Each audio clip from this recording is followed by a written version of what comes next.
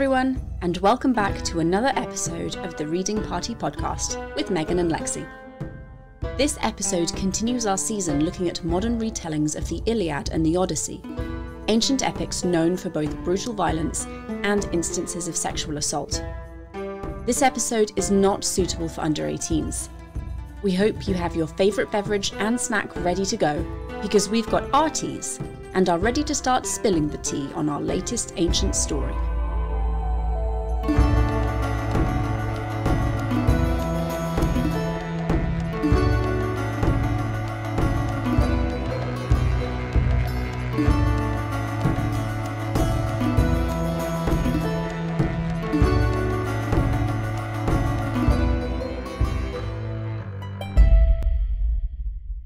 Let us get into Silence of the Girls, part 1. Do you want to jump right in? Do you want to do a little synopsis? What do you want to do?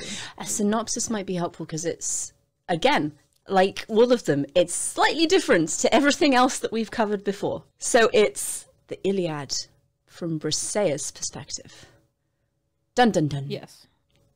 But it doesn't start with the Iliad. No. Which I was caught off guard and I really appreciated it. I was reading it and I was like, because I listened to, back when the book first came out, the BBC did a I won't say truncated, but there is a better word. Abridged, that's the one. That's what we use when we do radio plays. They did like an abridged version of it on BBC Radio 4, which is my radio station of choice, because I'm just that kind of middle class person. So I listened to it when the book first came out and loved it. But that was several years ago, and I didn't really remember a lot except that I really loved it. So reading the introduction, or like the opening chapters, it's this woman telling the story of an attack on a city and how she's been like corralled into the citadel and into this tower, essentially, with all the other women. And you know she's royal because of how she speaks. And I was kind of assuming it was Andromache. It's absolutely not Andromache. And if you've read the back of the book, you know it's not Andromache because it says it's Briseis. And then, I got to the part where she starts using personal names and I thought, oh, this is absolutely not Troy. This is a raid on a different city. And this is Briseis and not Andromache. It threw me a curveball. Yeah, because I mean, I was expecting certain names and certain locations to pop up. And then also I was a little confused because when she was like, oh, yes, and my husband. And I'm like, wait, husband? Who? What is going on? Because, I mean, I feel like when you talk about Briseis, because of where she comes in the story, she's not given any sort of backstory. And you don't really know much other than some representation, she's a priestess. Some she's a princess. Some she's not a princess, but someone connected to, whatever representation you have, she's always given something different, but that's all you know. And then basically the first time you really hear of her is, she's claimed by Achilles.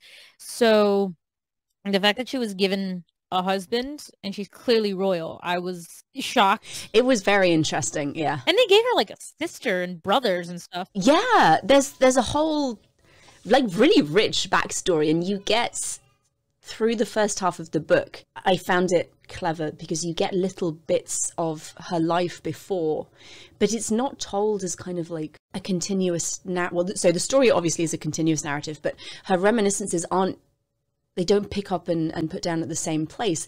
She sees something that, like, the one that springs to mind is when she's in the Greek camp, one of the Greek military officers is wearing her father's tunic, and this sparks in her mind this remembrance, because it was a tunic she had made for her father. It sparks a remembrance of like where she was when she made it and a bit about her relationship with her father. And then later on, when we'll get to this later, but someone puts a necklace on her and it was her mother's necklace that her father had given her mother as a bride gift. And it's just these little bits and pieces that remind her and the reader of her life prior to being a slave.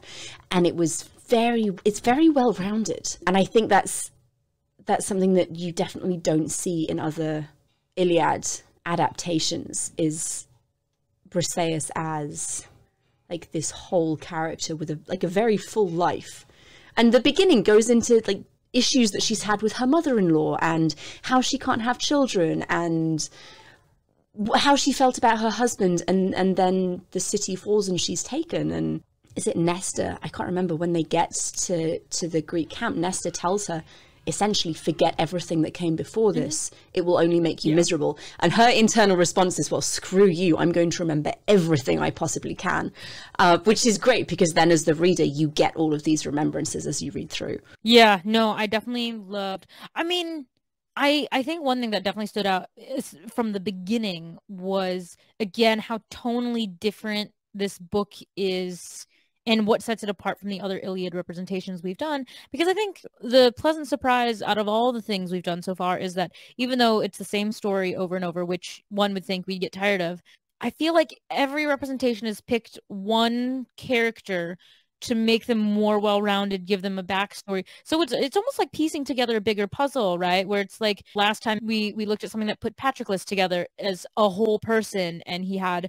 personality, and he wasn't just a sort of cursory character. And this time it's Briseis. So I like how doing these different ones, we're learning more about them. And so, you know, I don't feel sort of as blasé, I guess would be how I would put it about them. You know, before we did this, you know, I'd be like, if someone was like, yeah, tell me about Briseis and Patroclus, you know, I'd be like, I guess they're just two characters who really serve to make Achilles' story more interesting. You know, they don't really have anything else to them, because they're not like full 3D people. I was definitely comparing the beginnings of both Song of Achilles and Silence of the Girls, because to me the parallels are so strong, which is they both start in a non-traditional setting without, you know, just starting exactly where the war starts. And I was like, well, in one you get Patroclus and Achilles before everything, and in this one you get Briseis and her life before. And I know it cuts pretty quickly to being captured and being a slave, but that's one thing I did really appreciate, and I love the parallels. I did, and having like reading Song of Achilles directly before Silence of the Girls, it's really interesting because the way Patroclus and Achilles are written in Song of Achilles is very much in line with what you see in Silence of the Girls. Achilles is a bit more of a bastard in Silence of the Girls, but it's far enough along in the story of Song of Achilles that he's already kind of started this trajectory into arrogant bastardville. So having him be an arrogant bastard in Silence of the Girls doesn't trip anything mentally for me. And Patroclus is just still an absolute sweetheart in both cases, and says to, because Briseis asks, like, why are you being so nice to me? He brings her wine and he sits and kind of chats with her, and he essentially says, I know what it's like to be given to Achilles as a plaything. And she looks at him like, I don't think you do. And he explains, actually, yes, he absolutely does. Again, it fits in with what we've read in Song of Achilles. It's the same story. So I'm really enjoying this. It's like an extension. It is. And it's a really interesting extension, because you're going from, like, the first one, Song of Achilles, is told from the male perspective. It's still humanizing to Patroclus and sort of to Achilles, you know, but to go from, like, the male perspective right into now another feminist retelling, like, it threw me for a curve, but it also doesn't, because they're similar enough. It's really funny, because I feel like people are gonna ask us, like, how did you choose your order? Did you do this on purpose? No, we didn't. If you're curious, no. What do we have time for this week? Exactly. So I'm like, if you're curious and you thought we would just stack our order so, you know, it was like one continuation. No, this was completely by chance, surprise, that we just decided the order in which, but I'm definitely pleased with kind of how things have gone, because I feel like so many just kind of bleed into each other, and we haven't just gone from one totally different thing to another thing that's like diametrically its opposite. Mm-hmm.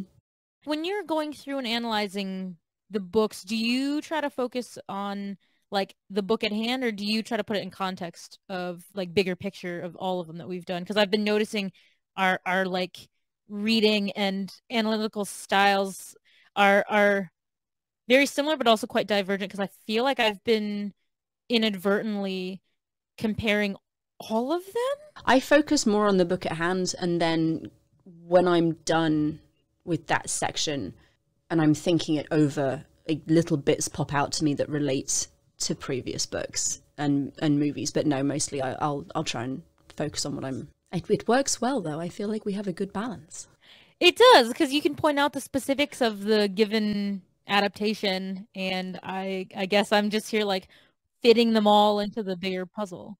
But this is interesting. Do you remember in this thing where it was similar and yet different? Ah, yes, Lexie, good point. Yeah, you're just, finding all the parallels. So super interesting. I mean, okay. So in the early part, at least, was there one thing that stood out to you more than anything else that was like super big, super different, super similar?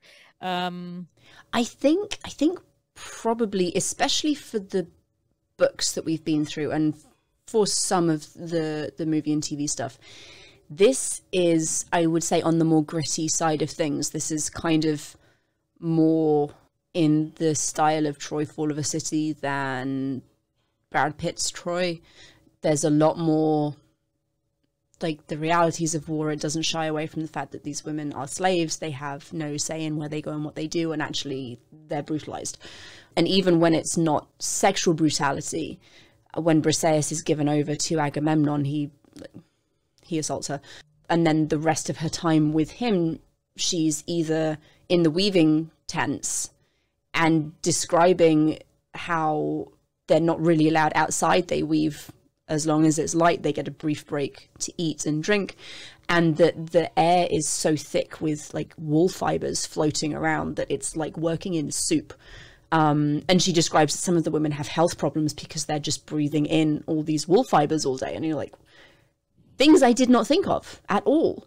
And she describes the washerwomen when they start laying out the bodies during the plague sequence, describing the washerwomen as being like up to their knees in human urine all day, because the only way to get bloodstains out of armor and clothing is to soak them in urine, and how these women just stink to everyone except themselves. And you think that's, again, absolutely, like, logically that there are people doing this work and it was probably not pleasant work, but having someone actually go through and point it out and explain it to you was very interesting. And I think that aspect, that very real, everyday drudgery brutality is very different to what we've seen previously. I did enjoy that she was eventually taken out of the weaving tents and put to work in the hospital tents. Briseis describes it as being like the happiest time for her because she's doing something that she actually enjoys and she feels has value. I think one of the notable things that stood out to me is that one quote. I mean, again, since I'm not reading it, I didn't like see this quoted, but so I'm going to paraphrase a bit. But from what I remember listening to, it's when she sort of sourly remarks the whole like, spread my legs for the man who killed my husband and brothers. And I was like, that is like a gritty sort of remark that, yeah, you just wouldn't get in, a different adaptation. It's really interesting to read, and Briseis like comments on it when she's talking about some of the other women who have been taken as bed slaves by the men. A couple of them like seem to have fallen in love with their captors, and she says, I don't understand how this can happen because everyone I love is dead because of this one man who I'm now forced into bed with every single night. And that's something that, again, you don't really see, especially thinking of the movie and the TV adaptations.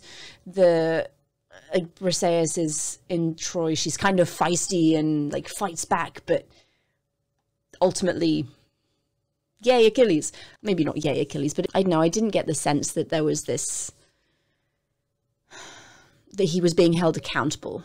No, I mean, and comparing all three, I mean, you look at the Brad Pitt Troy movie and she goes from, like, she doesn't like him. Yeah. She calls him a dumb brute. And up until the moment that they actually have sex, like, she was there with a knife at his throat being like, yeah, that's true. This is payback. Mm-hmm. You've killed so many people. If I don't kill you now, how many lives will I save? And he was like, well, I'm not afraid to die. Okay, do it. And then she can't. And then tonally, I understand why they have to get to where they need to get to and all this stuff. But I just found it, hilarious that in the movie, it goes from, I'm here with a knife and I'm going to kill you, to he kisses her and then she's like, okay. And then they have sex and then it's fine. And then you look at something like Fall of a City. And then again, it's not that sort of I've fallen in love with you that you get in the movie. It's this like grudging respect that kind of turns into something more. Because the only thing you get really is like the the threesome. And it's not even like she was like, yes, I'm super excited. It was like very organic, like they're sitting on the beach, they're doing their thing, and it's like Patroclus really kind of starts it, and then he's lovey-dovey with Achilles, and then she kind of sees this, and then for me that was more like, okay, well, they're already doing it, and if they're inviting me in, like, fine, all right, let's have some fun. That's interesting, because I read that as habitual. Really? Yeah, I didn't take that as being the first time that had happened. Oh. Well, we only see once, so I mean, it is left up to interpretation. We do. Interesting. So you thought it would happen before, but they just chose to show once it already been in a... Okay. Yeah, no, for me, it was a very sort of explorative moment, and I thought that as a first time, it was an interesting thing to bring to the screen if you're like, how do we show that they have come to a place of just sort of grudging acceptance and respect. Oh, let's do this thing where she's okay with Patroclus. Patroclus is like the glue between the three of them. Yeah. So if he starts off something and they both love him, then they're more likely to be like, okay, let's do it. So. That's kind of a commonality, I think, across a lot of the adaptations, is Patroclus is this go-between glue for Briseis and Achilles. Yeah, no, he really is. Like, I can't think necessarily of an adaptation. I mean, again, Troy movie aside, and also discounting War Goddess, I can't think of anything where Briseis and Achilles come together of their own volition without having Patroclus kind of as a buffer in the middle. I mean, I think that's also due to the movie didn't want to show anything sexual because, you know, they were just cousins, platonic cousins. But also, I think it's important to keep in mind when these things are all made or written. And Troy 2004. Now, you know, do you remember where we were as a society in 2004? Were we super accepting of like gay things and threesomes? I wouldn't say we're massively accepting now, but I think we're a little better, maybe. Especially, yeah, with depictions in the media, definitely. Yeah, so I think it would have been less acceptable in 2004 to show... So I understand like why they couldn't really use him as the go-between, especially if they don't want to show anything remotely bi or gay. So like, okay, fine, they had them sort of fall in love traditionally, whatever. But, you know, Fall of the City wasn't made until 2018. That's much more contemporary. Sorry, this is a hard right. I wanted to ask what your thoughts were on Achilles, his mother, and how Briseis plays into that whole messy situation. Because some of that was... a little bit incestuous.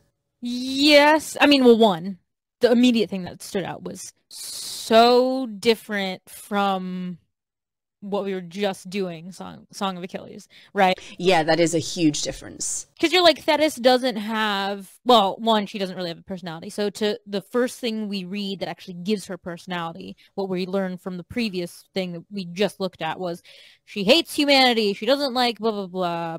So like from her opinion, if I were to think of, you know, if I'm just intercutting, you know, Briseis in Song of Achilles, the first thing that would go through my mind is, oh, human. So automatic hate, like Patroclus. This one, yeah, was so completely different. Honestly, I didn't know quite what to think other than I'm getting a lot of innuendo-y things, but I was honestly trying as a whole to fit that into the context and be like, well, if it is innuendo-y, what is the purpose of this? Like, where would it fit in narrative-wise? Because it seems to me that the style in which the book is written is that there has to be a solid purpose. Like, Pat Barker clearly has, I don't want to say an agenda, because that's not the right word, but, like, there's a specific way that she wants you to read this and what she wants you to take from it. And I would say it actually ties into... I think a larger, we haven't read the whole thing, but what I'm getting the early sense is going to turn into like a book-long theme, which is agency. Like, how much agency can the women have in the book, in the war? And, you know, being told from Briseis' perspective, and from just what we've seen here early on, Briseis is struggling because she's trying to sort of create her own path and her own destiny, but she has a severe lack of agency, and all the women lack agency. And so maybe it's because Thetis is not Trojan or something, but in a book that's filled with, it's a feminist retelling, but also a gritty one where you're talking about what power do they have in a situation where they have no agency. I think it would be quite weird to suddenly have Thetis have enough agency, if you know what I mean, to be able to make these decisions. So, I mean, obviously we don't know the rest of the book, so it could change, but I feel like if you were to put some innuendo in there that gives them the agency that I don't think we're gonna find in the rest of the book. So I'm like, okay, maybe it's innuendo, maybe it's not. Because I'm thinking about agency, I didn't really know how to read that in any other way other than, is this self-directed? Is this not? Is this something that Achilles is masterminding where he wants them to feel like they do? Yeah, from the lens of like, this is a book where clearly women don't have agency. It just strikes me as a bit not in line with what we're getting. I don't know. What do you think? I think a lot of how Achilles is being characterized here is as a giant man-child. It describes him throwing full-on tantrums, and Briseis says at one point, she compares him to a child very regularly. And then when you kind of get Patroclus's explanation about, oh, his mother left when he was very young and he like cried himself to sleep every night, and it's clearly had a significant emotional effect on him, and there's a lot of emotional stunting, immaturity. So I think what Pat Barker is trying to do, and I think doing successfully, is giving this sense of a child who had his primary parental figure just walk out on him one day. And even though she comes back and visits, they go from co-sleeping every night to she's just not there anymore. And it doesn't, I think she was 7 maybe? I can't remember exactly how old she says he was, but he was an older child. That's a huge emotional disruption. And if we think about Thetis generally, especially as we've seen in Song of Achilles, she's not exactly emotionally available herself. So I think there's an awful lot of psychological stuff going on behind the scenes that is hinted at, and Briseis picks up as being odd, but is never explicitly discussed because it isn't something that the man really would or could discuss. I'm not saying that I think Pat Barker is insinuating there was an actual incestuous relationship between Achilles and Thetis. I think that because he was left at such a young age, and because he clearly doesn't feel valued by his mother, there's clearly something missing in that relationship, because he goes out to the sea and pleads with her and begs her to visit him, was kind of the sense I was getting. Maybe it's projection then? Like a projecty type of thing? Yeah. I think that's probably the best way I could describe it. So the scene in particular that I'm thinking about for people who haven't read the book, Briseis goes out to the ocean every day as a cleansing, cathartic ritual, a way to be out of the hellish situation she finds herself in. So she goes out to the sea and she comes back, and usually does it in the morning, but one time she does it in the late evening before she's called to Achilles' bedchamber. So she goes to his bed with sea salt in her hair, smelling of the ocean, which obviously his mother is a sea goddess. That's going to trigger some memories. And his response is, for me reading, it was actually quite unsettling, because she describes how he grabs her and claws at her breasts and her hair and latches on to her nipple.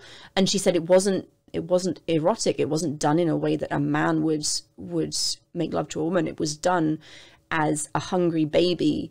It's a primordial thing. And it was really unsettling, because there's this mother-child relationship thing being described, but in the context of a slave woman being raped.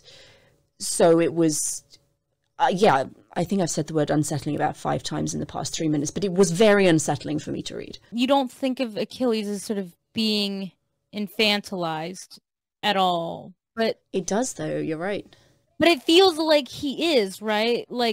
But I mean, how infantilizing can you sort of get in the context of it's not a consensual? I mean, it's never comfortable to read about rape or anything of the like, but I mean, it adds a dimension, certainly, that it's not like just described as just being sort of a brutal rape. Like the fact that she brings like this sort of nuanced thought about how it's happening to her, I found quite disturbingly interesting. It's Achilles as the sulking child that you kind of expect maybe going into it, but there's a psychological disturbance there, I think, that, I mean, boy needs therapy. He always needs therapy, but I feel like this version of Achilles needs a hell of a lot more therapy than is normal.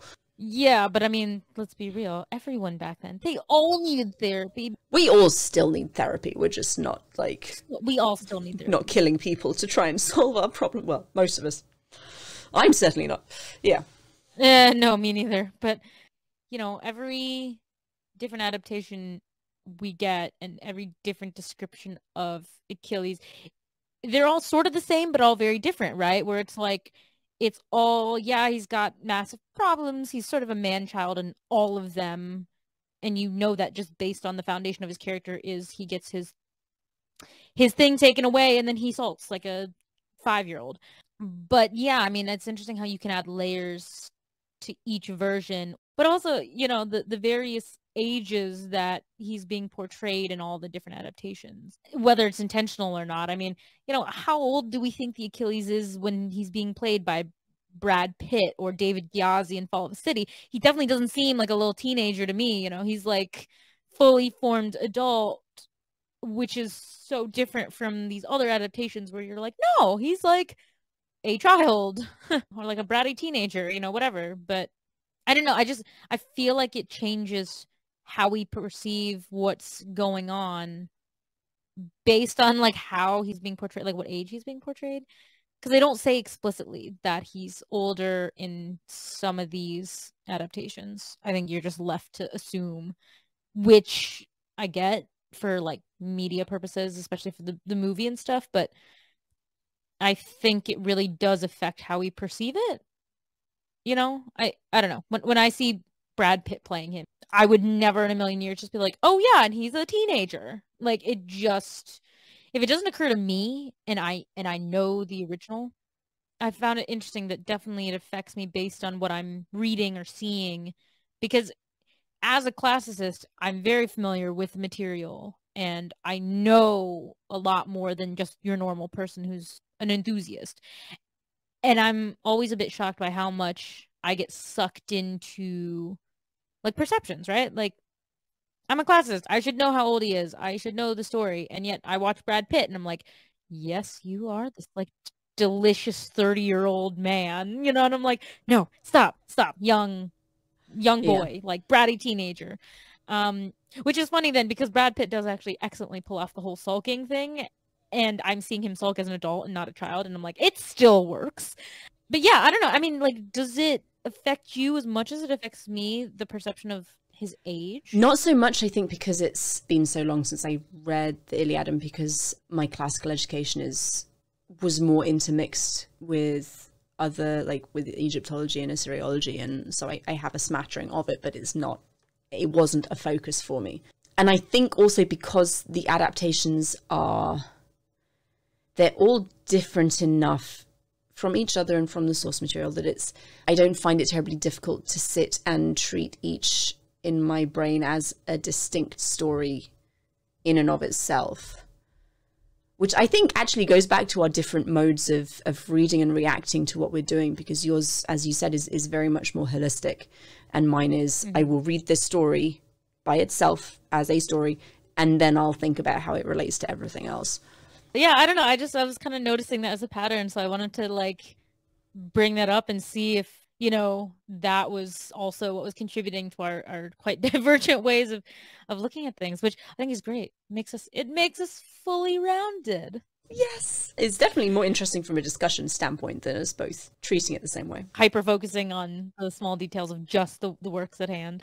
Yeah. I don't know. It's largely more indicative of my brain being weird, doing its thing, liking bigger picture things, which is hilarious because sometimes my ADD is like, no, you're going to hyper focus on this. But for whatever reason, Maybe it's because I had to go over the source material so many times in undergrad. Like sometimes I as I'm reading these things, I wonder, am I perceiving this because I, had to read the Iliad and Odyssey like 10 different times over my 5 years of undergrad, or is it because I read it so many different times? I mean, I think it's definitely playing into our different reactions, because I've read them both a handful of times, but generally speaking, I've read them as a whole. I feel like a lot of what you did in undergrad was focus on specific sections in much more detail. So different modes of reading. That's true.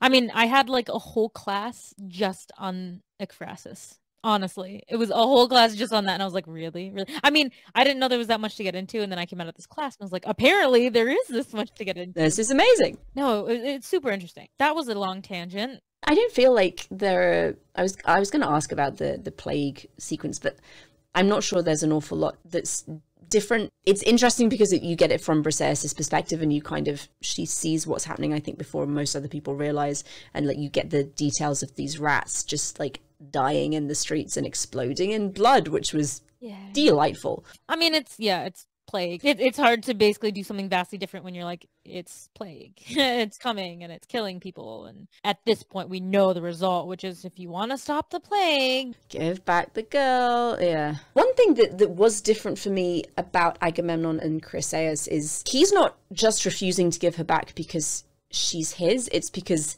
he just likes her. So his sexual appetites are well documented in the book, and it makes a big deal about how like he has a favorite for like a week maybe, and then just gives her to his men, which is a delightful fate for anyone.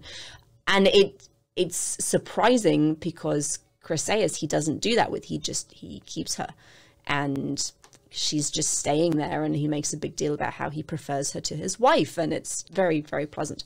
It's not even that he's having to give a toy away, it's having to give back his favorite toy, his most favorite toy in the whole world, which was just a little difference and a little added dimension, I felt. For me, I guess it was like, okay, so it does make it more than just my spoil, my properties. I guess it adds just to the why is he so keen on taking Achilles' spoil. Yeah. I don't know. I mean, I guess when you read the original, you're like, okay, it's petty, so his property is gone, so it's just a vindictive, I'm taking Achilles' property. And you could read it that way. Or you could read it as, if I'm being forced to give up my favorite toy in the whole wide world, then I'm taking one of yours, yeah. You should suffer. So it feels more personal than just property to property, right? So it does, I guess, give it that more human dimension. There's only so much you can do, so I feel like unless you're going to go completely Wrath Goddess and take it in your own direction, which is totally valid, and I would enjoy like something that's completely not even following the plot of the Iliad. But when you are kind of hemmed to the original source material, the original layout and everything, yeah, there's only so much you can do to sort of humanize them or give it a different dimension. So I do think Pat Barker really captured the personal dislike between Achilles and Agamemnon. You hear Achilles railing against Agamemnon, and it's very clear that Agamemnon is deeply jealous of Achilles and feels threatened and challenged by his authority, or feels that his authority is threatened and challenged by Achilles and Achilles' presence. I think that's, I mean, again, it's not a departure from what we expect, but I think it was well depicted. No, I agree. I definitely agree. We're about at the end of what we prepared, and it's probably worth doing a brief wrap-up before we say goodbye for the week. I have to say, I'm really enjoying the book so far. I like the Briseis. She's not really sarcastic in the way that Achilles in War Goddess is sarcastic, but she's hard and realistic and pragmatic, I think. Very pragmatic. What are you thinking? I like it so far as well. The fact that tonally it's very different from everything. Mm-hmm. I was trying to think of like a something that was similar, and the only thing that really came to my mind was Thousand Ships, because that didn't shy away from some of the harder, more gruesome details. But even then, I feel like some of the more graphic things that we're getting in this one, we would sort of skip over in Ships. Yeah. Like you would know that it happened, but it's not as graphic as it. So yeah, no, I guess like Fall of a City, but like if Fall of a City were in print form, Mm-hmm. this would kind of be it. I enjoy these feminist retellings a lot. I do. They're very interesting. By and large, very well done. Yeah, I didn't think that I would enjoy it as much as I have been. They are all so different, even though they're using kind of the same lens. They're all focusing on different characters, different aspects of the story, and yeah, I'm really enjoying it. I don't know, for this one as opposed to the other things we've done, I feel like I have to mentally prepare myself because I feel like we're gonna get, like, I guess at the end of the war, assuming it goes that far, I feel like for stuff like when Troy actually falls and you get to the fate of the various people, I don't know why, but I feel like we're gonna get a really graphic sort of retelling. I'm almost a bit afraid to know. So what does happen to Astyanax? Like, are we gonna get some graphic thing about how he's thrown off the walls? Are we gonna get a not graphic, like it would be in line to get a very graphic sort of detail what happens to all the women. So, you know, what we're getting right now is very much Iliad, but just because it's concentrating on lack of agency and the more gruesome aspects from the women's perspective, I feel like the end could veer into a lot of like Euripides Trojan women, because nothing else seems like a logical ending, right? Like if it's feministic, but it's also talking about the horrors and